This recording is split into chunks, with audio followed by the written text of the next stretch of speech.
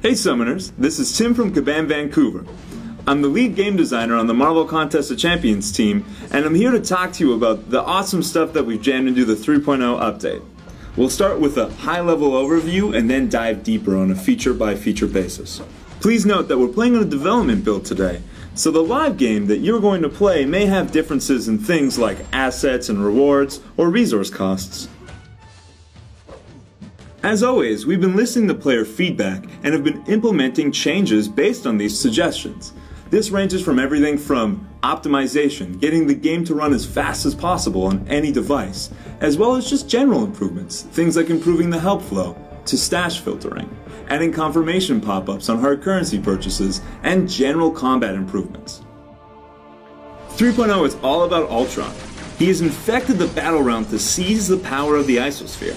You must help the Collector to rid the contest of this infection by suiting up, battling on your own, or teaming up with your alliance in exciting new quests and arenas. The Collector has managed to capture several new champions to help you take on Ultron: Black Widow, the Vision, and Hulkbuster, so you can take advantage of their power to help rid the contest of this infection.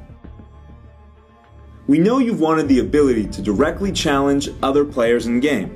Well, now it's here with duels. The dueling mode allows you to take on another summoner's top champions for bragging rights and prizes. Additionally, we've added the social hub to improve all of our social features in game. This includes new additions like a friends list, private chat, and overhauls to our current social features like in-game mail and more. Alliance events are new time-sensitive events that allow you to team up with your alliance to take on different objectives. For example, the Defeat Ultron event awards you points for finding Ultron and defeating him in game. These points can be used against milestone rewards or rank rewards. In addition, Alliance Arenas are an evolution on the current arena format we already have in game.